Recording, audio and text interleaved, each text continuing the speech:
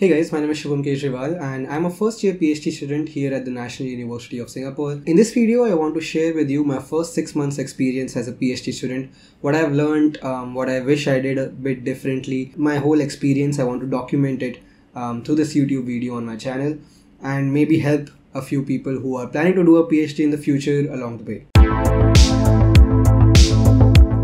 So first of all, a brief overview of my trajectory so far in academia. I pursued my Bachelor of Science in Physics from Shubham University in India. It was a 4-year bachelor's program and although I was mostly towards the top of my class, it was a challenging one. There were some really good semesters, some really ugly ones, but all of that is in the past and actually also documented in a similar format on this channel. Throughout my undergrad, I have been interested in astrophysics and cosmology and I have pursued a few projects here and there in the subject. I did a year-long project in cosmology, for example, in my 3rd year under a faculty at the institute, and for my 4th year project I got lucky to get an external advisor for pursuing a project in gravitational waves. I was about to get luckier because the same faculty now at National University of Singapore asked if I would like to join him as a PhD student under his guidance, and I was more than happy to do so.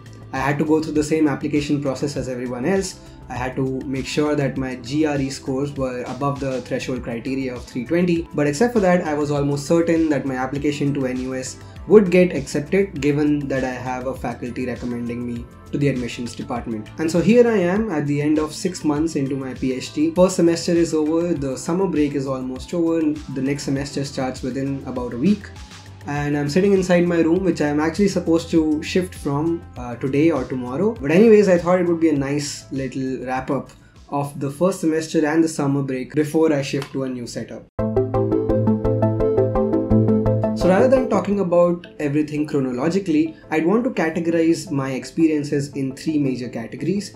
Firstly, I'll talk about the things that were harder than expected. Secondly, I'll talk about the things that were easier than expected. Finally, I'll try to wrap it all up by concluding my major takeaways and what I see in the near future, like next semester and in the long term. Alright, so first of all, talking about the things that were harder than expected. And the number one thing on this list has to be self-discipline. And this is something I've struggled with throughout my life. I'm not as much of a morning person. I like to work rather late at night, towards midnight, or even later, like 2-3 AM. I've pulled all-nighters as an undergrad, so I'm definitely more of a night owl. However, as a PhD, you are required to collaborate a lot more often, which needs you to work during the regular working hours. Additionally, the Singapore culture is more of a daytime culture, so people usually wake up earlier, have lunch and dinner earlier, and go to bed earlier, so all of that makes it a little bit difficult for a night owl like me. As an undergrad, you are required to do a lot more courses compared to a PhD, maybe 4 or 5 versus just 1 or 2 as a PhD. Not having a pre-made timetable set by your courses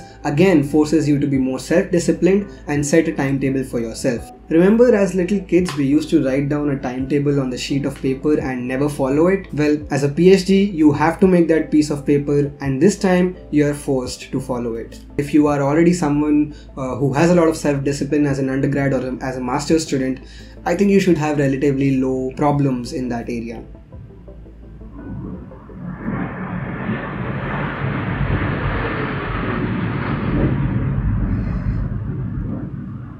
A bunch of fighter jets just flew over my building.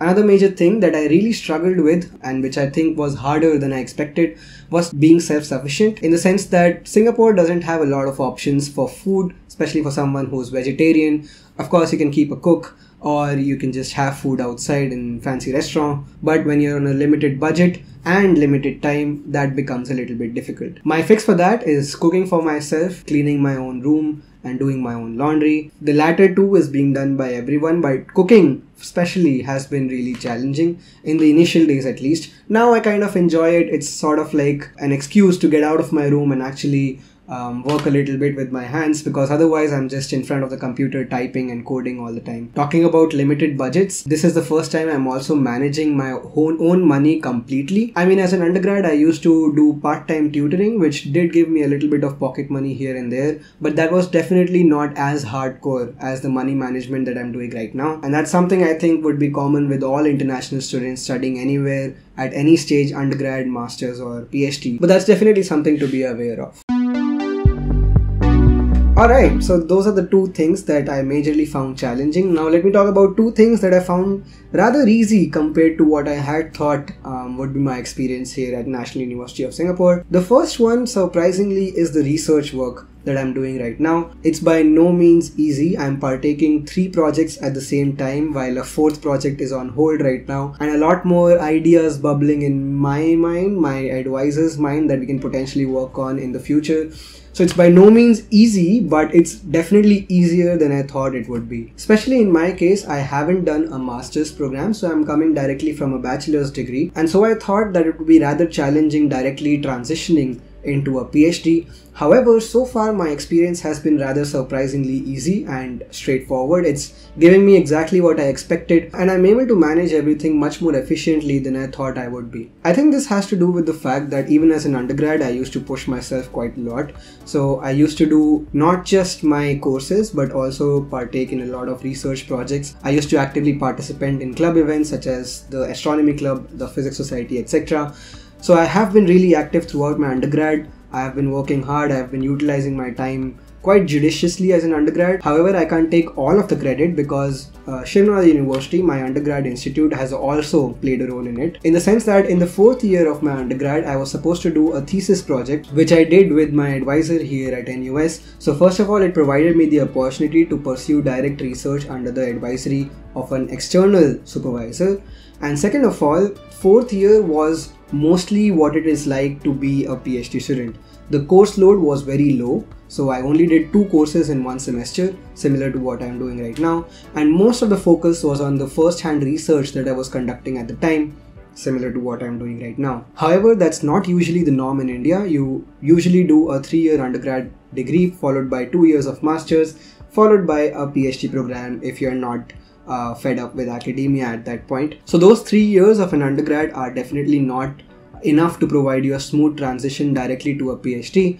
But you can utilize your time in your masters, for example, to replicate what you would be doing in your PhD. Take a few courses but do a lot of research, and I think through that, anyone who wants to pursue a PhD but isn't right now can ensure that this transition is much smoother. Okay, so the second thing that I found easier than I expected have to be the courses so far. I only took 2 courses in my first semester at NUS. Those 2 are graduate level courses, so I was expecting them to be quite difficult and demanding. However, that hasn't been the case. But that also has to do with the fact that it was my first semester and I wasn't doing a whole lot of research in the first 1 or 2 months, which are the foundation months of any course. And I hope that the remaining 2 semesters here at NUS, for which I have to take up more courses, it remains the same. Alright, so for the final section, the third section of this video, I want to talk to you about some new experiences that I didn't anticipate at all in my first 6 months of PhD.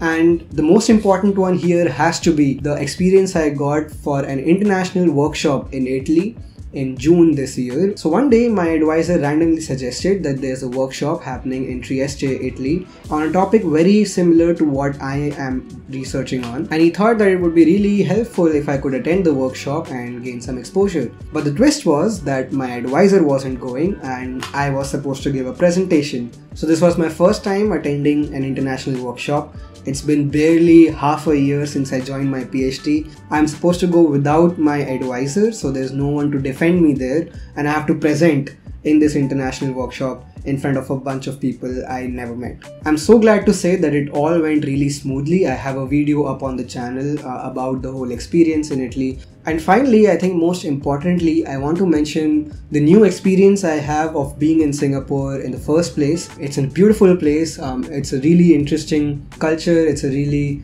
interesting set of people that I've met so far. And hopefully the remaining 3.5 years that are left here between me and Singapore, I can get to experience a lot more of it. Probably 6 months from now, I will be making another video about my experience in my next semester.